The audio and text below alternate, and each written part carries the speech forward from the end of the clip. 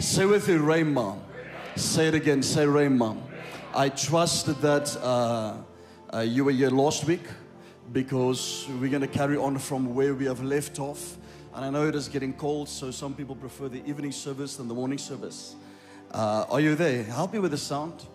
Just make it, give it a bit more throat. It feels flat up here. And last week I strained my voice and hurt my throat very bad. So I don't want that again. Please just help me.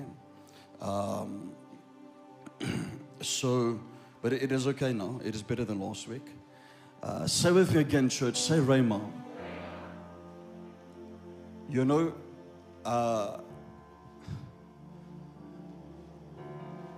you can know the Word of God, and I know we always put a emphasis on it. I can know the physical word, which we call the Graphi. I can know it from back to end, but unless I have RHEMA, which is the voice of God, I can have 4 doors in front of me of job opportunities, and all of them can be good, and I can know the Bible from front to back, but unless I have the voice of God, I won't know which door to enter into. I can know the principles, I can know every good thing, but I won't know what decision to make.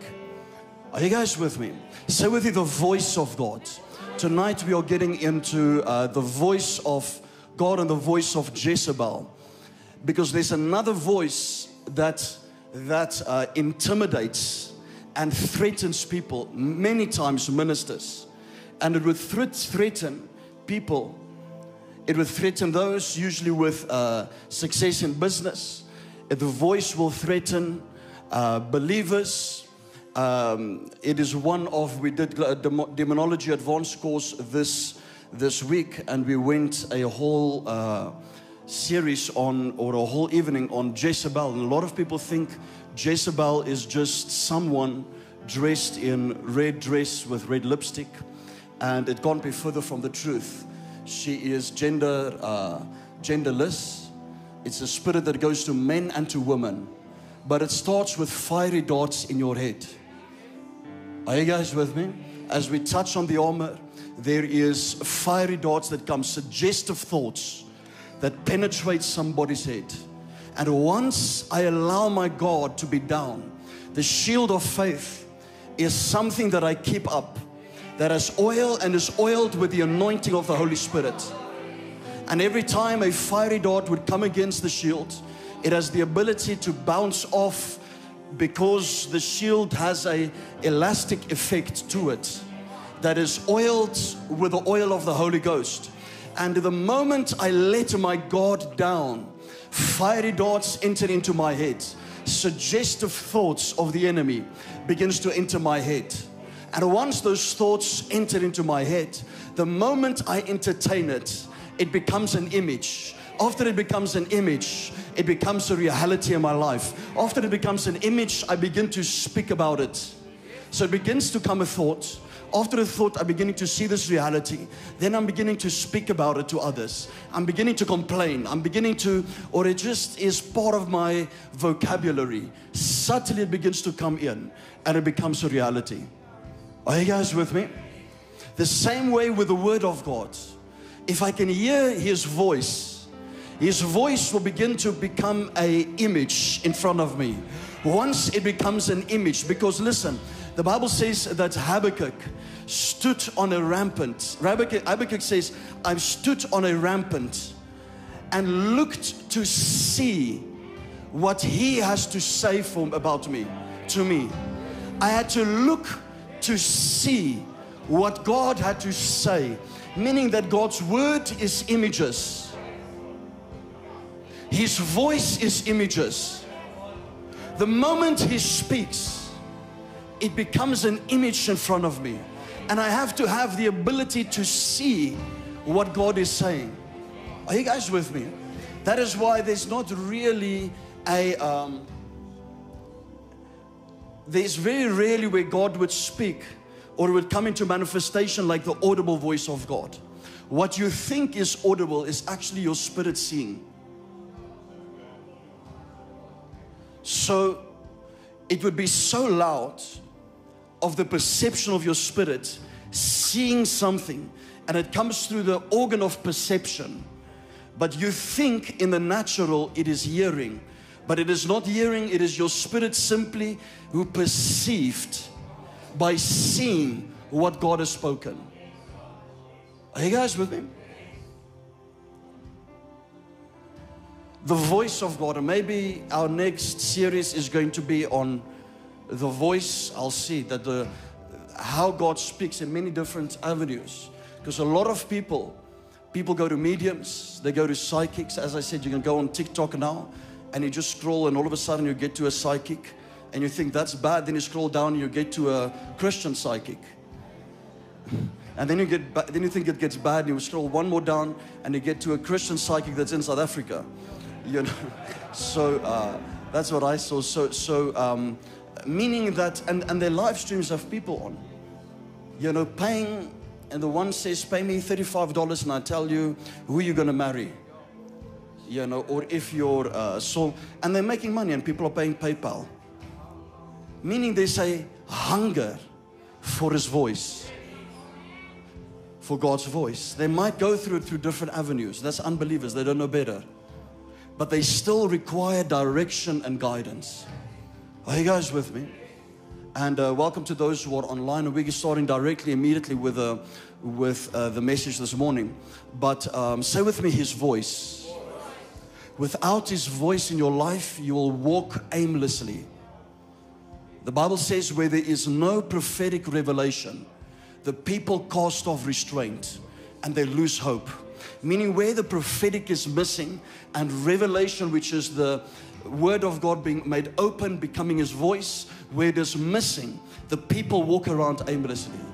Are you guys with me? You know, our church is very limited by the size of our building. You can only sit a building on a normal Sunday, 70% full, maybe 80. So we have winter affecting, we're sitting about 80% full. And well, more than that. That's why we have to eventually go over to double services. But I said I don't want to do it now. We'll leave it till next week. That means we'll have an 8 a.m. and a 10 a.m. service.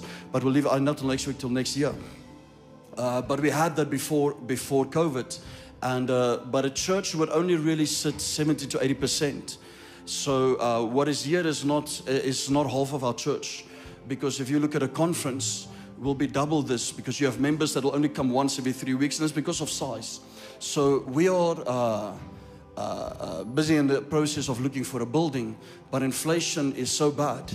I was looking at car prices yesterday because we only have one car, and I was looking at car prices, and I was like, did I like miss a decade here or something? You know? The last time I remember a BMW was like 300,000 Rand for a 3 Series. And now it's like a 3-year-old one is like 500,000 Rand. And I was just so upset, I just quit. Really. Because, so you have inflation. Inflation is basically invisible. It's the invisible enemy in your finances. And, you know, before you know it, things are so expensive. Your salary stays the same, your amount of money stays the same, but its purchasing power is being lost. So, you know, what used to we could have maybe built a building for 35 million, 40 million.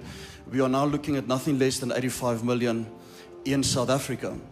Yet people are getting the same salaries, most of them. And unfortunately, that is inflation. So we're sitting in a situation where you have inflation plus interest rates, plus the great resignation, plus a lot of other things which they're determining is lining up with the Great Depression, and equal to, I don't know when it was, 1929 or somewhere around there. And they putting it synonymously with that. But, you know, that is why we are so strict on finances, to let people budget. A lot of people think we're just making people poor. You know, a lot of people, we have more testimonies in the church of people. In fact, 80% of our testimonies is financial blessings. We want to see healings, and we do see healings and deliverance. We see all those things in the prophetic, but it all comes back to when people would say, you know, I had a revelation of tithing, or I had a revelation of giving. And once you once you become a steward of your finances, God is obligated to bless you. It becomes an obligation for Him. Are you guys with me? And so because of inflation, we have this. So now we're looking at 85 million, but the vision still stands, and we shall accomplish it. I don't know how, but we are actually very well on track. It is just, I hate losing money in this place here, where we're all losing money, because as inflation goes, we're going to be paying 200,000. Well, we're paying close to. I think we're about 190 or something like that, 190,000. By next year, we're going to be over 200,000 for this place rental year. Think of it, rental to over 200,000 just year. And you know, then we own Kruger's daughter that can sit the same amount. So it is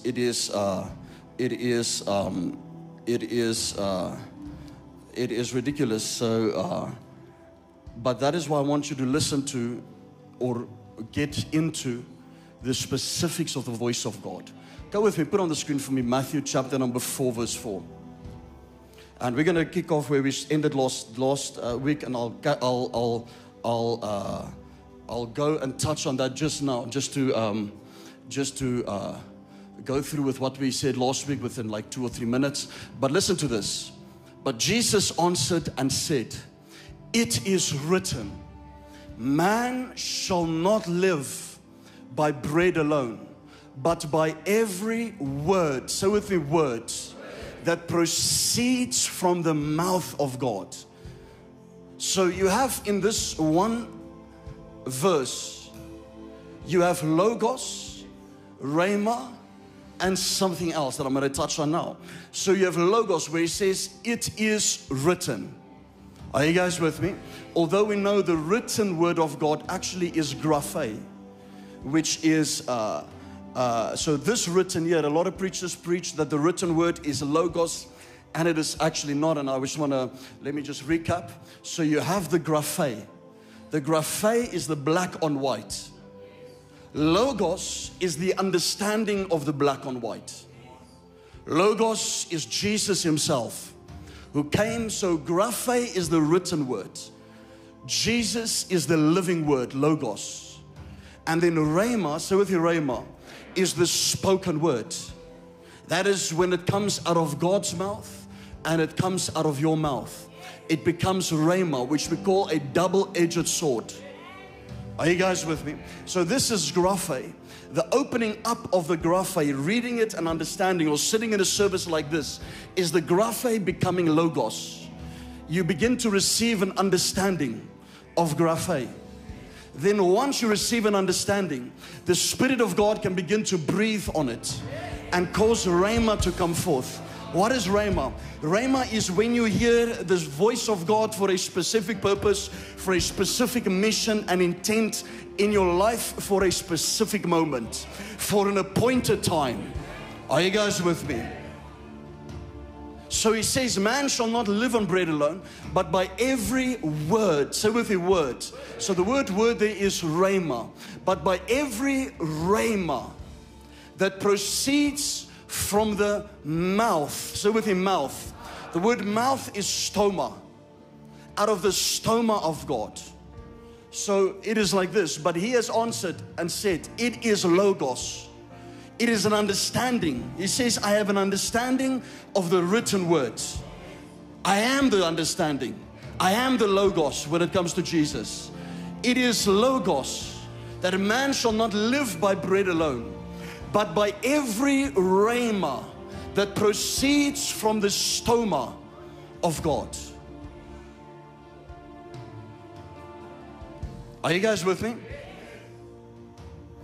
So go with me to Hebrews 4 verse, I'll explain Stoma and I'll go with you to Hebrews 4 verse 12.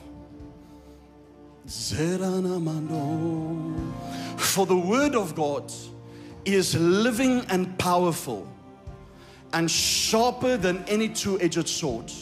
So the two-edged sword, piercing even to the division of soul and spirit, and of joints and marrow, and is a discerner of the thoughts and the intents of the heart.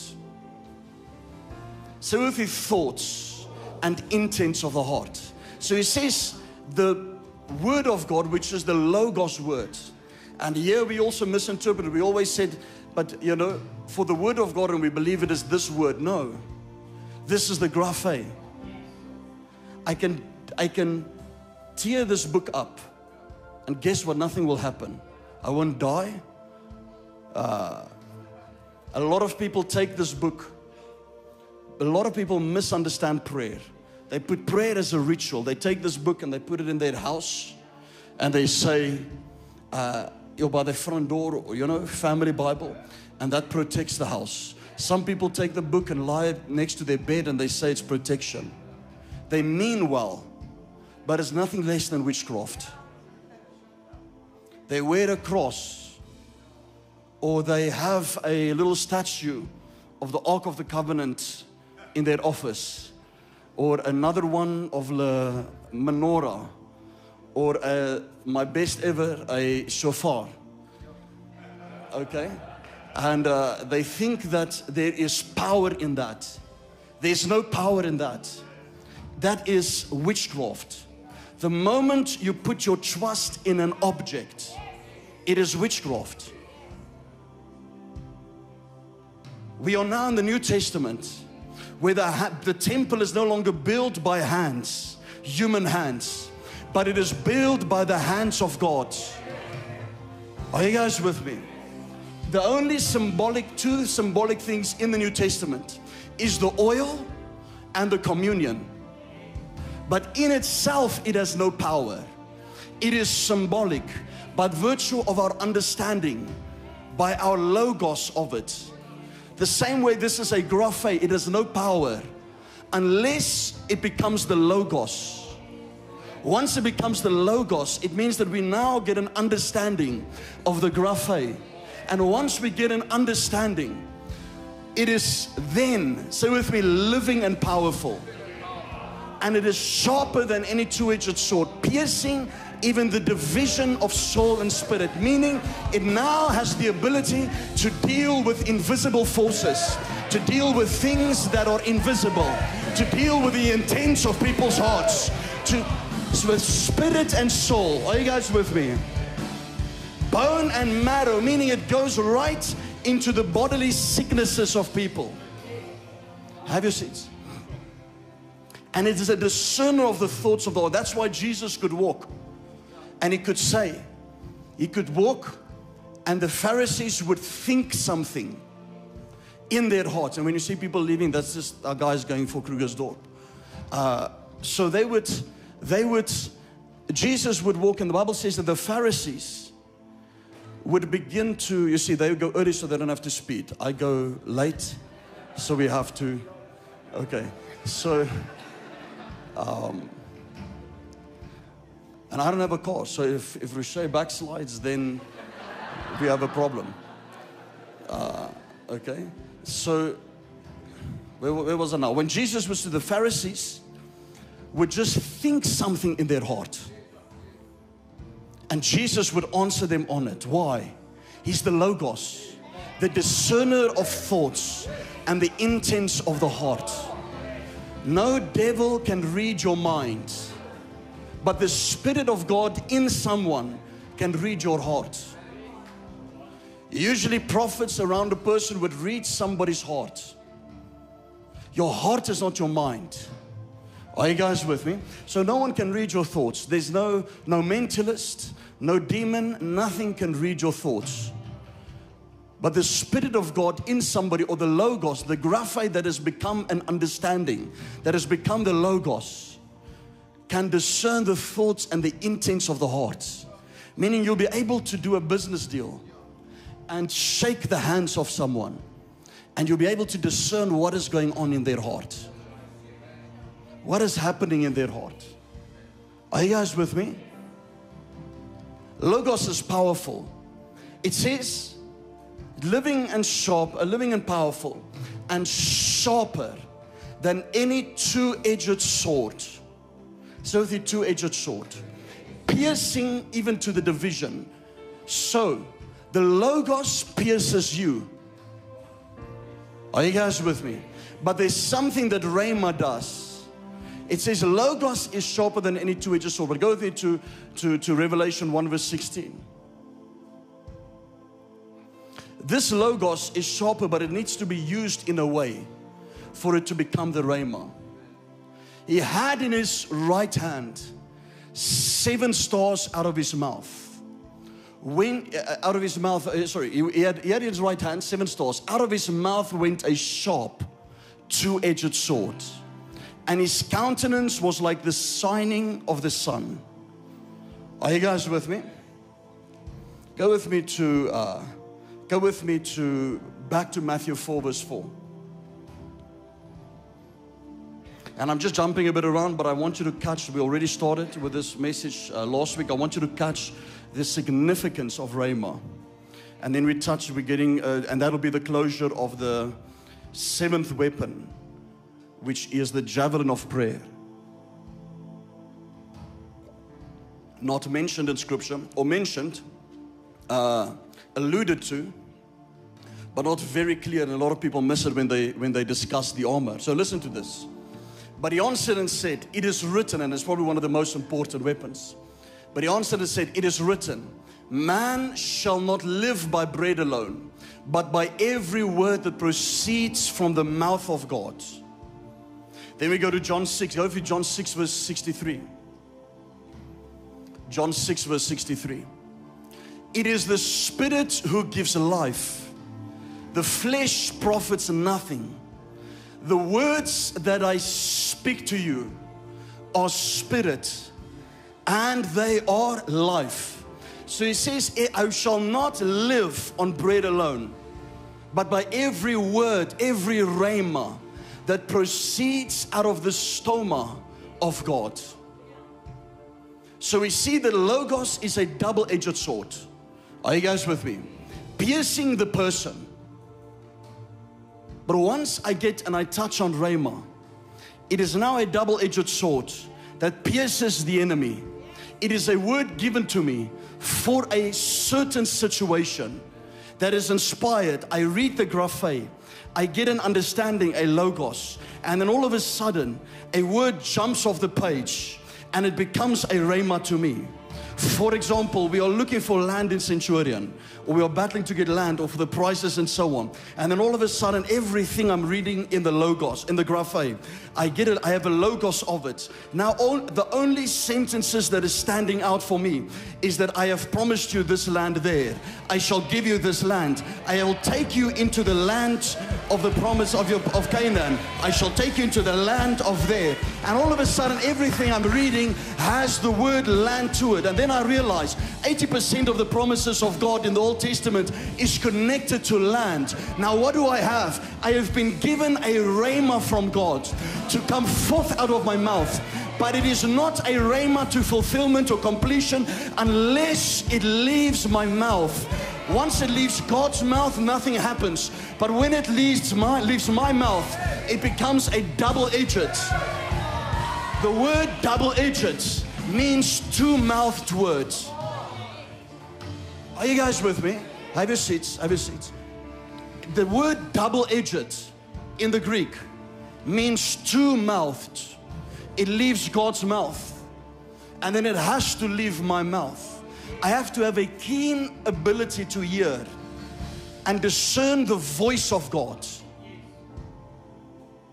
and then speak forth what God is saying in order for a situation to change. So the Lord will see, but wait, okay, we need land, or we have a situation with land.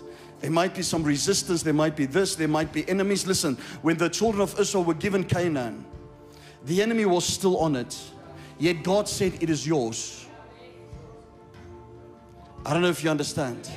When Abraham had no children, God came and said to him, change your name to Abraham, father of many.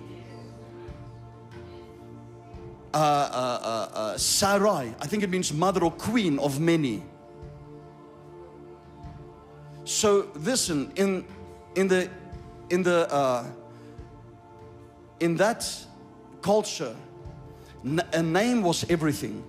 When you would speak someone's name, it had a meaning to it, and it would like you would be speaking that meaning. So when it says it means father of many, in our English context, it's like me calling Kalelo. I would say, father of many, can you do this? And that would be connected to his destiny and who he is as a person. Yet everybody around them knew they couldn't have children. They are 90 years old or 1990, they couldn't have children. Are you guys with me? Sarai couldn't have children. Yet all of a sudden they changed their own name by what God has pronounced and said. But yet the manifestation was not there. It is called faith. So he says, so Abraham begins to call himself Abraham. And Sarai begins to call herself Sarah. So they go around and say, we are father of many, queen and mother of many. And people are looking and thinking, but are you silly? There's nothing around you. Maybe your religion has gone to your head, or you have become mad, that you would think you have many children. Why are you speaking so foolishly? Are you guys with me? So Abraham became a friend of God because of his faith, and he believed, and he became the righteousness of God. But he believed what God was saying without there being results. So he heard God, nothing was happening. He began to change his own name, which means that he spoke and completely and continually spoke or repeated what God has said. Because it cannot become a double-edged sword unless I speak and I say what God has said. Ezekiel was prophesying, and the Lord said to him, Ezekiel, can these bones live? And he said, you know, Lord. And the Bible says that the Lord said, tell these bones, prophesy, that they will live, and sinew will come upon, and flesh will come upon them. And as God said everything, nothing happened. Because it is by prayer and by our mouths that we give heaven permission to be on earth. But now please, I need to put this in balance. It doesn't mean that God cannot do anything without us. He is omnipotent, omniscient, and omnipresent. Are you guys with me? He's all-powerful, all-knowing, and everywhere at the same time. So we don't take that aspect away from Him. But what is prayer? It is reminding God or giving God permission to do what He has already promised to do in His Word. It is a reminder of God, reminding to God, throwing His Word back at Him. The Bible says no word shall leave the mouth of God without it returning void. Meaning it has to return, but it cannot return empty. It has to be full of something. What? The fulfillment of that word coming to pass. I think it's Isaiah 55. The fulfillment of that word coming to pass has to come back to Him. So what is He waiting for? God speaks. He's waiting for somebody to begin to speak it, to fulfill it. But as they speak it, that word goes back to Him in fulfillment. Are you guys with me? Which means that He has given land. Although the enemy is still on it, the enemy thinks it belongs to them. Are you guys with me? And it looks to everybody that that is not yours, but God said. You might say, but I'll never have this business, but the scripture just popped up out of the Bible. And it made sense to me to say that the silver and the gold belongs to you. Or I'm going to give you a business, and you see some story of a scripture of business related, and everything in your spirit says every night when you go to bed, you will have a business. You will have a business. Yet you are employed by a minimum wage job somewhere and not getting any money, and you begin to walk around and tell people, I will have a business. It's going to be this big. Or you tell them, I have a business. Because they don't understand the concept that it is manifest in the realm of the Spirit. But it needs an organ to come into this realm here, which we call stoma. Say with me, stoma. Have your seats. Have your seats.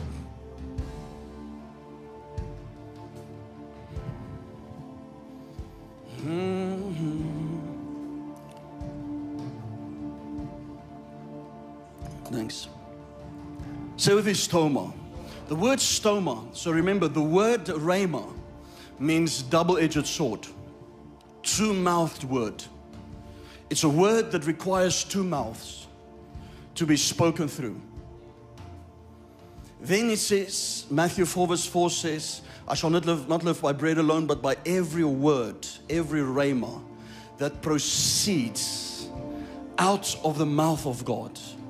The moment you get revelation, your mouth, your stoma, has to speak it forth. Not just study and prepare it, or read about it and think about it. It has to leave the organ of your mouth, organ called your mouth. We are the only, I don't want to say animal, we are the only creature, creation of God, that has a mouth to articulate and have a vocabulary to speak with intelligible words. Are you guys with me? Intelligible communication. No other creature, no other creation of God lower than us, except for angels that is another realm, but on this earth is able to do that. Which means it's the organ that brings something from the spirit into the natural. What did he say to Adam? He said, Adam, speak and name the animals. Call them forth, which in the Hebrew means to call them forth into existence. So the moment God would bring an elephant, a dead elephant, in front of Adam, Adam would use his organ called stoma, and he would speak, and the animal would come to life. And we've taught this in our Global School of Ministry and everywhere we preach, that you need to understand the book of Genesis in that nature of what it was written in, which is the Hebrew language. That God would bring the animals, and the moment Adam would speak, it means to call them forth. They would come forth into existence. He had the ability to use his mouth to bring something from the spirit into the... You see, we just think that he had to name them. No. He called them forth. Because God wanted to say, the creative ability that I have, I've put it in you. We are not God that can create something out of nothing.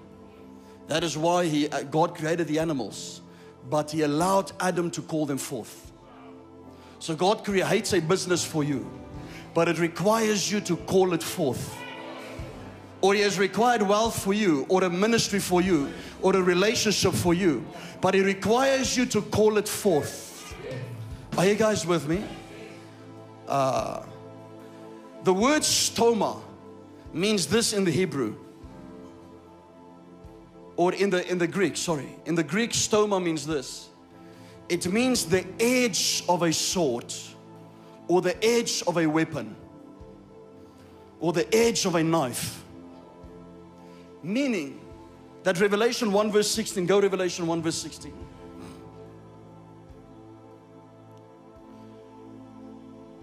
He had in his right hand 7 stars.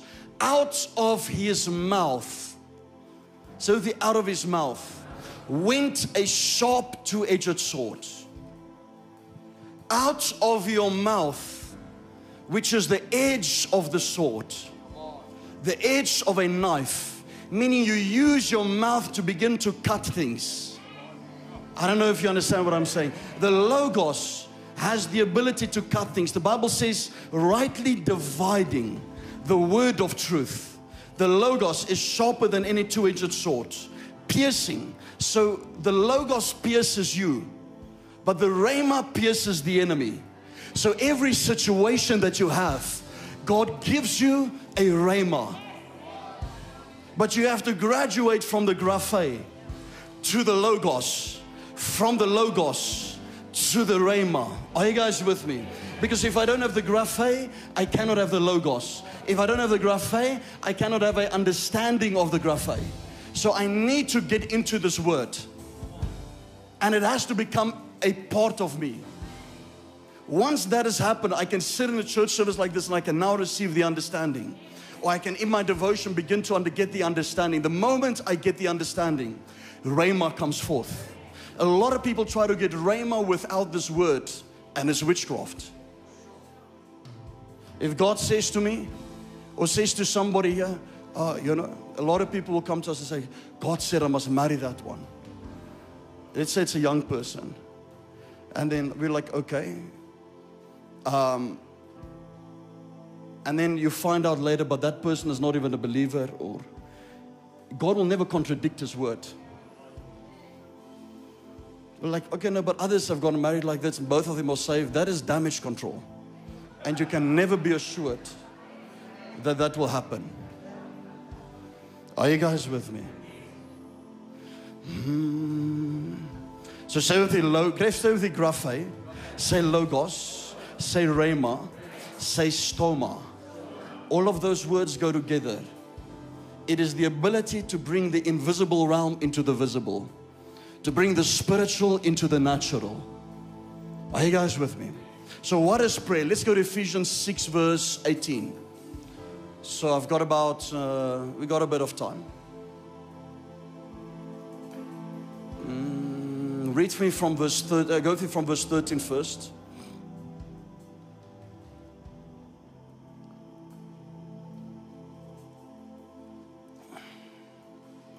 Go verse 10. I want to see something there. I want you to see this.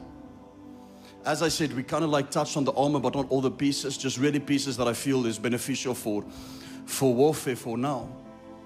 Finally, my brethren, be strong in the Lord and in the power of His might. Put on the whole armor. So the whole armor of God, that you may be able, listen to this. Now, in the mornings we teach, in the evenings we preach and minister to you. So in the evenings, we're going to be ministering. I'm here tonight, I think 5 o'clock, and we're going to touch and get into the voice of God and the voice of Jezebel. But that's where we minister to people in the morning. We don't have much time. We want to get the word to you in a teaching manner. So put on the whole armor of God, that you may be able. May be able. There are some that are able to stand, others that cannot stand. That you may be able to stand against the wiles of the devil. Next verse. For we do not wrestle against flesh and blood, but against principalities, powers, against rulers of darkness, and against spiritual wickedness in heavenly places. Therefore, take up the whole armor, he says the second time, whole armor of God, that you may be able to withstand. Say with me, to withstand. So some are able to stand, some are not. Some are able to withstand, some are not. That you may be able to withstand in the evil day, having done all to stand. Meaning, there's an evil day that is coming upon everyone that is here. And he says the only way you can overcome it is by putting on the armor. But we have this perception of like, I must wake up in the morning and I might say, blessed spirit of righteousness, come on me. This one, come on me, that, and then I'm ready for my day. Some people sing a little song and then they believe they are ready for their day. Pentecostals used to do it back in the day. Okay? And that's not what it means. There's no such thing as the armor. Paul was just using an analogy to explain truths that we have to have on us.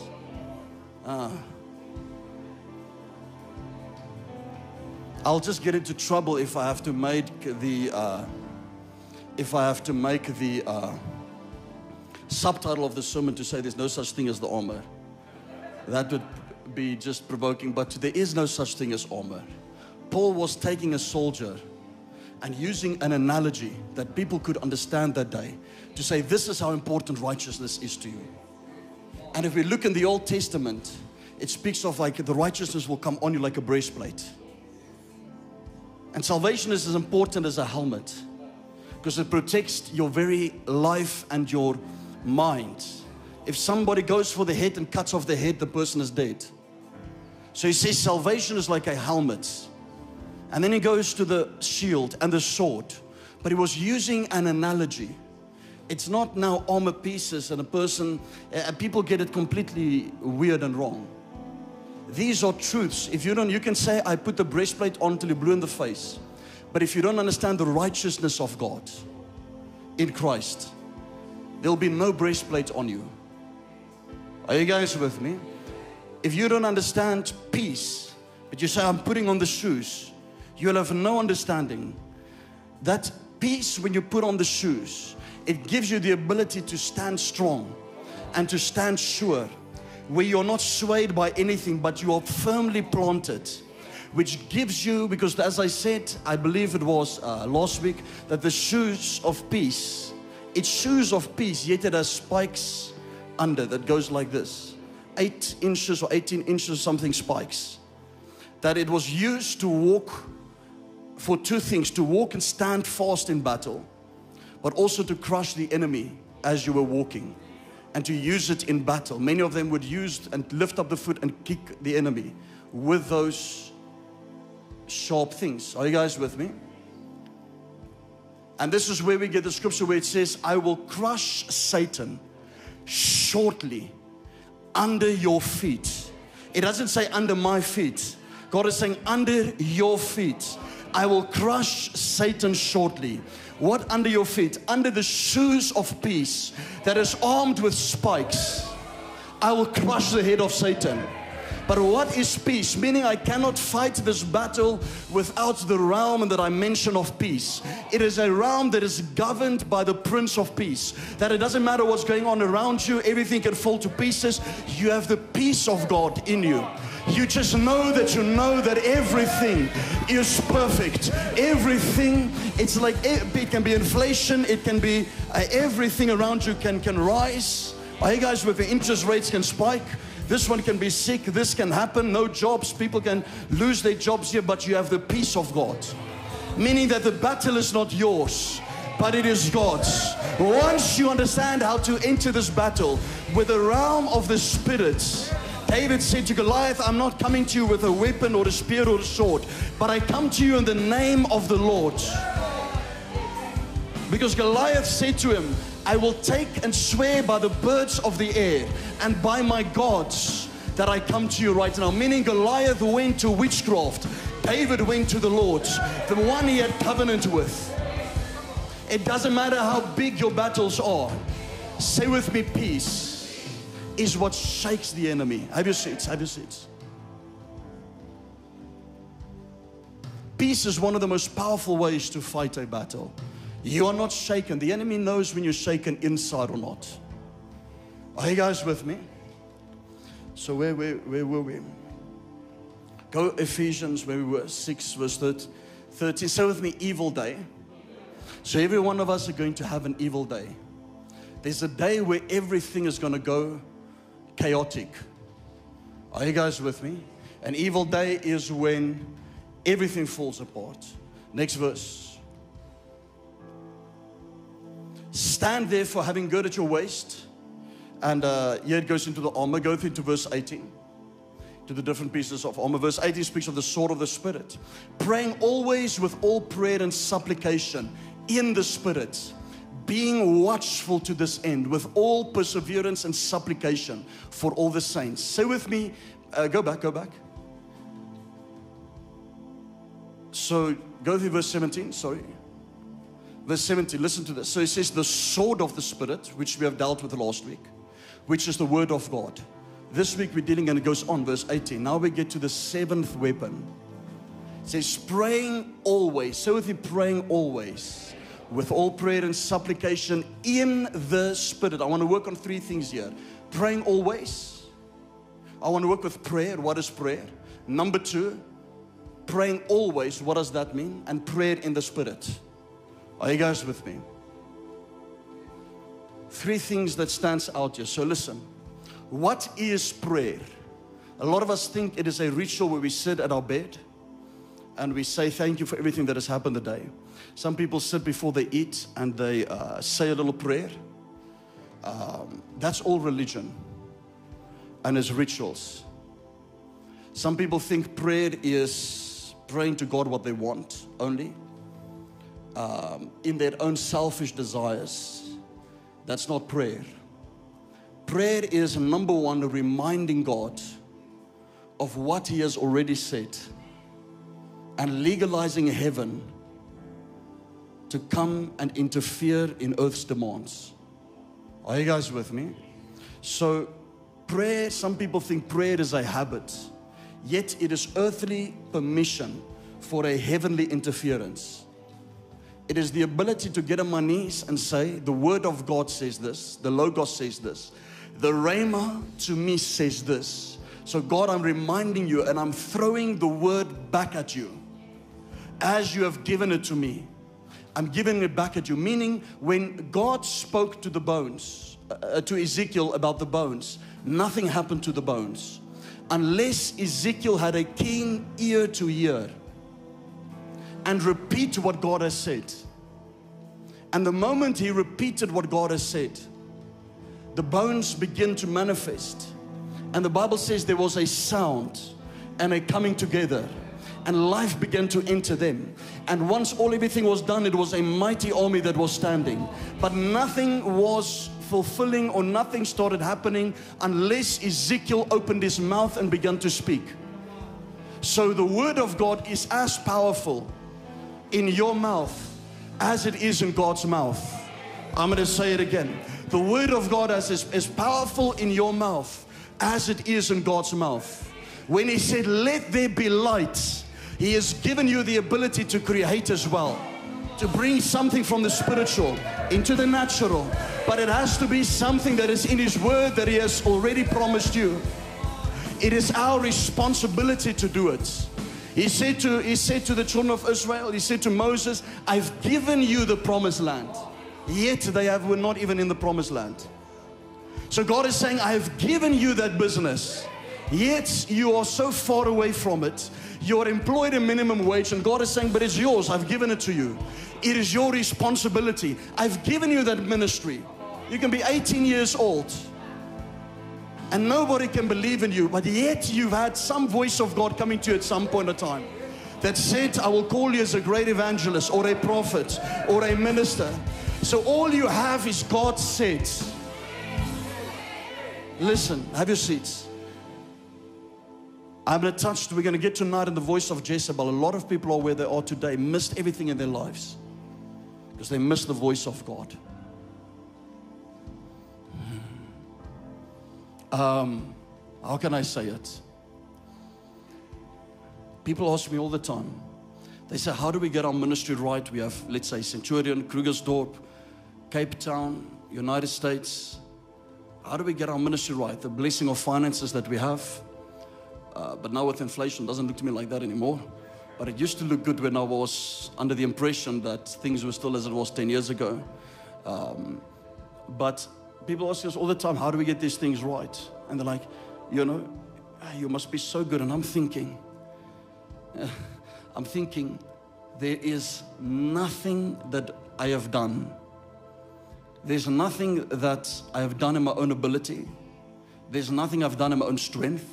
There's no special gift that God has given me. Yeah, He's called me as a prophet. There are some gifts, but there's nothing for me that can say that, it's because of that this ministry is like that. Except for two things, by the grace of God. And number two, that when God spoke, I was obedient. That is it. I had the ability to just discern His voice, hear it, and run after it. Where others were deceived and didn't hear His voice, but heard the voice of Jezebel and ran after that, because Jezebel is cloaked in a religious voice. Jezebel is cloaked in the voice of God, masked in a voice that sounds like God, and will come to you not to destroy you, but to divert your destiny. It knows, and she knows that you are committed.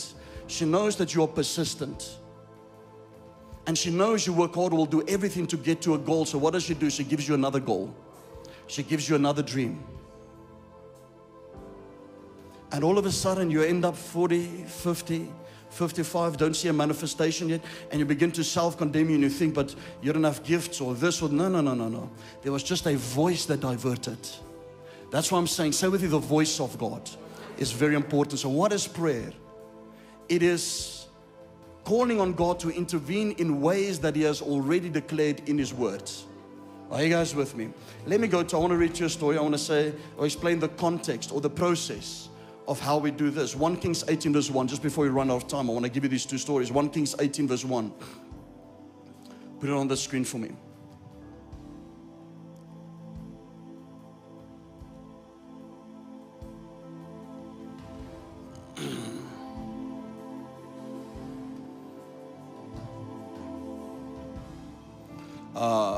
And it came to pass after many days that the word of the Lord came to Elijah. That the word of the Lord, so that the word of the Lord came to Elijah. The RHEMA came to Elijah in the 3rd year, saying, go present yourself to Ahab, and I will send rain on the earth. This was before Elijah began to pray for rain. He had a word from God telling him, I will send rain. So Elijah had a legal position to stand in. He had substance or a documentation to refer to where God has spoken. You see, if anything wants to take out the ministry or anybody wants to question me, I can say, God said, 1, 2, 3. The voice of God has said. And because He has spoken, it gives us a double-edged sword to fight this enemy with. Are you guys with me? That the Bible says that in 4 verse 12, Hebrews 4 verse 12, nothing stands in the way of the sword. Division of soul and spirit, thoughts and intents of the hearts, bone and marrow, nothing stands. It divides everything. Are you guys with me? You look unsaved in the winter. You look depressed. Okay. This winter is not as cold as the other ones. One case, so listen, so Elijah had RHEMA. Now go with me to verse 41. 18 verse 41. Listen to this.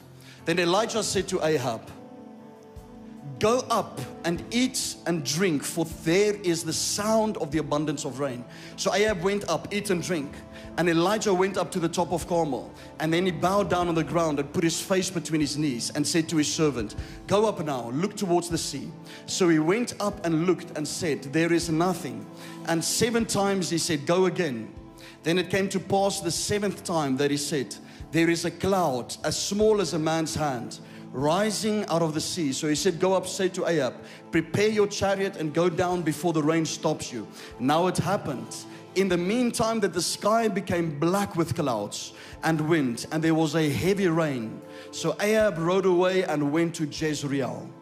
Elijah had a RHEMA word before he began to speak it. He wasn't a Christian that says, I will have and I declare, I name it, claim it, frame it. I shall have a Ferrari. I will have a 10-bedroom mansion house. Yet God never said any of it. That's witchcraft. Are you guys with me? So I have to have the understanding of the word. Then it has to jump out. I will bless you with land and properties. I will bless you with servants. And the moment it becomes RHEMA to you, you now have the ability to begin to speak it relative to what God has for your life. Are you guys with me? I know you don't like it. I know people prefer Tony Robbins, motivational speaking. That's what most preachers do today. One preacher said, one very famous preacher, and I'm not here to speak against preachers, one very famous one, very big church. He was interviewed by, I think it was the BBC or something, or 60 seconds or 60 minutes or something like that.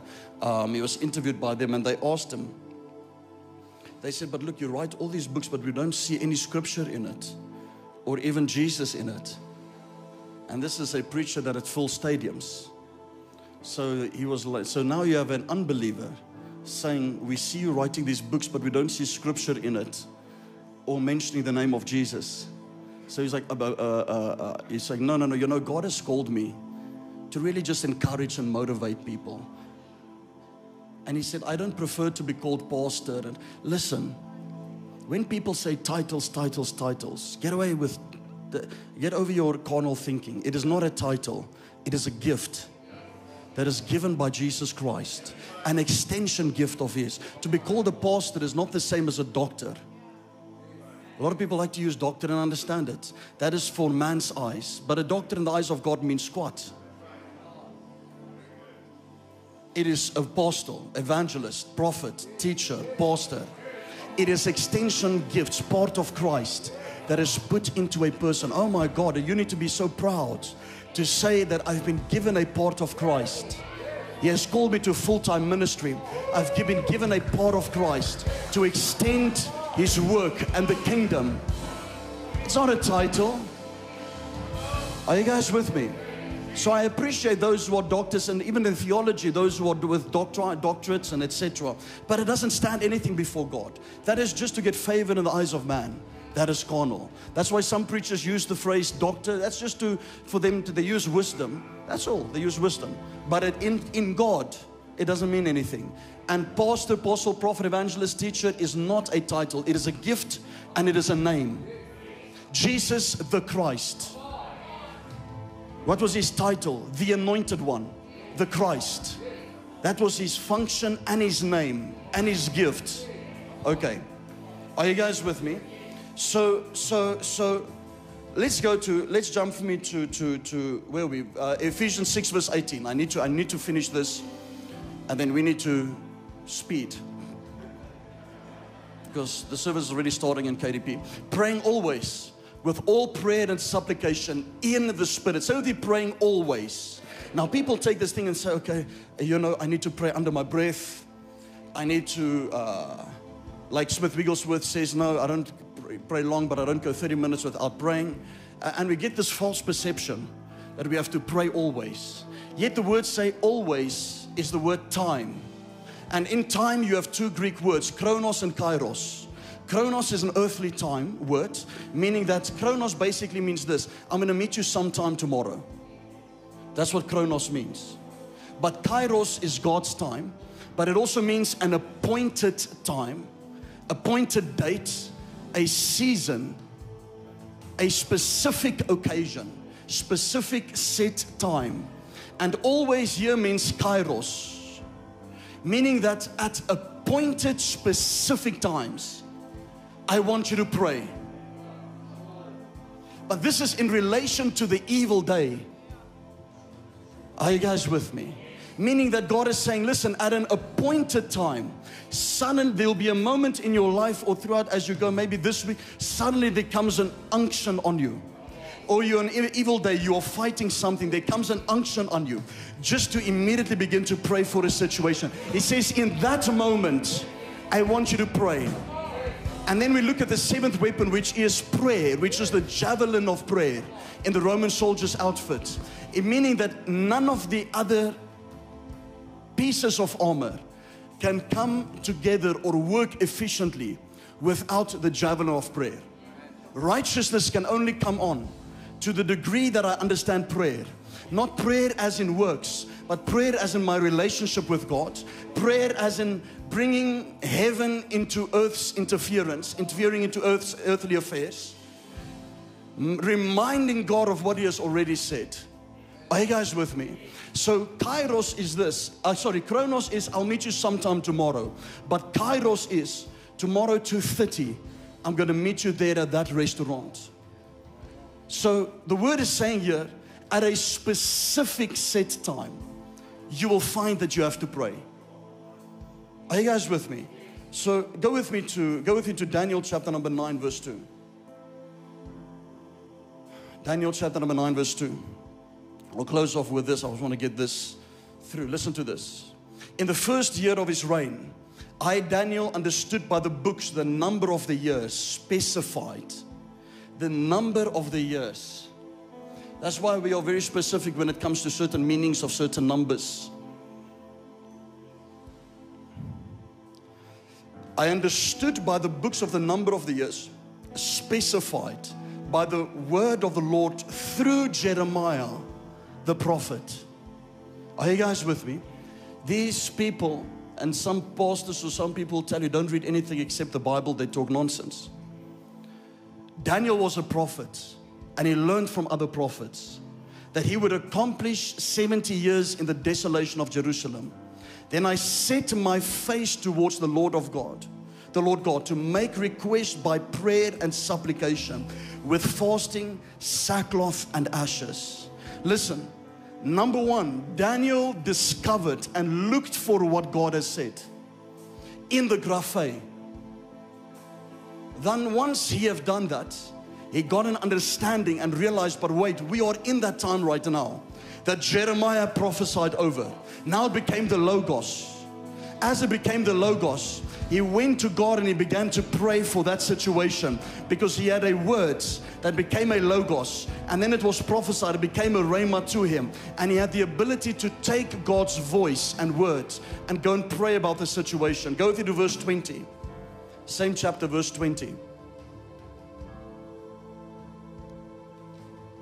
Now while I was speaking, praying and confessing my sin and the sin of my people Israel, and presenting my supplication before the Lord my God for the holy mountain of God, yes, while I was speaking in prayer, the man Gabriel, whom I had seen in the vision at the beginning, being caused to fly swiftly, reached me about the time of the evening offering, whom I have seen in a vision in the beginning.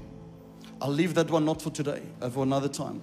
And he informed me and talked with me and said, "O Daniel, I have now come forth to give you skill to understand." Meaning Daniel was praying, God sent an angel to help him understand even more that was previously made known. However, God did not send the angel to give Daniel understanding until Daniel prayed in response to what God has already said. Are you guys with me? When Elijah prayed, even though God said the rains will fall, the rain did not fall and the drought did not end until Elijah prayed. But Elijah couldn't pray unless he heard what God has said. And I'm going to touch tonight a little bit deeper. Let me just tell you this. A child, when they find out a child has hearing problems, or speaking problems, when a child doesn't have the ability to articulate or speak, the first thing they look at is not the mouth or anything in the throat or vocal cords. The first thing they look at is hearing.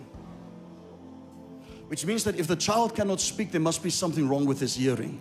Christians cannot speak or live a successful Christian life because there's something wrong with their hearing. Once you fix your hearing the voice of God keenly, you'll have the ability to use your stoma to fight a battle that you are in today, specifically for this situation or a moment or an event that you're going through right now. Stand to your feet for me. Stand to your feet for me.